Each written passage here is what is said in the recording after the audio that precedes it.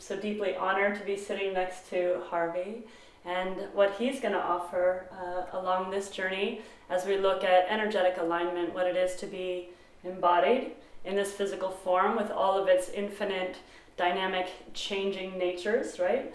Looks solid and steady, but it's always in motion and always changing, and that Harvey has given his life and attention toward understanding the biomechanics, the anatomy, the ways in which we can use our body both through yoga, physical therapy, and just being a human in his own body, allowed himself to really be a voice in this community and a voice in this practice of taking some of the esoteric ideas that might be woven, like spanda and some of the vayus that can sometimes seem a little out in outer space and like we're trying to get them, but he brings them into the body, brings them into some really beautiful practices. So mostly my dear friend, and mostly someone who I lean on for both my own body and also send many students his way, and have come into almost all of my trainings where possible,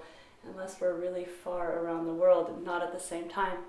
So just a deep welcome and gratitude to Harvey and what he has to offer in this exploration of the spanda body, the expansion and contraction of this being, and also the ways in which we engage in an understanding of the life force that we're given here, how we spend it, expend it, where we spend it and expend it, and if we can alleviate some of the places in which we give too much attention to, bring attention to some of the places where we are not engaged.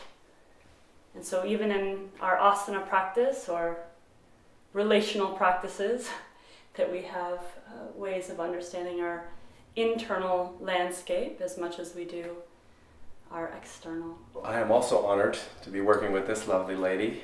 I've learned so much from Janet by being a student of hers in her class, and she's inspired me to understand a little bit more on the energetic or subtle body realm. So starting off with this biomechanics and anatomy, but now being encouraged to decipher out some of the things that you can't feel, the winds in our body.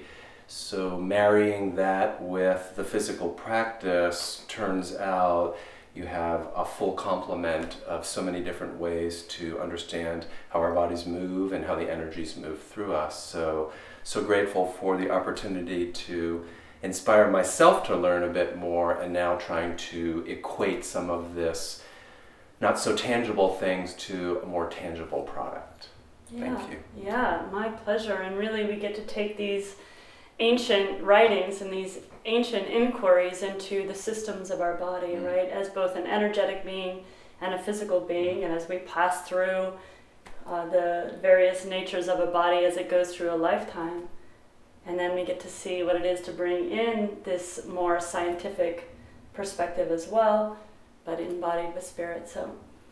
And finding the interpretation on your own as well, to read and to learn, but also as it sits in your body, you develop your own interpretation of it, and what a powerful way to continue with your practice.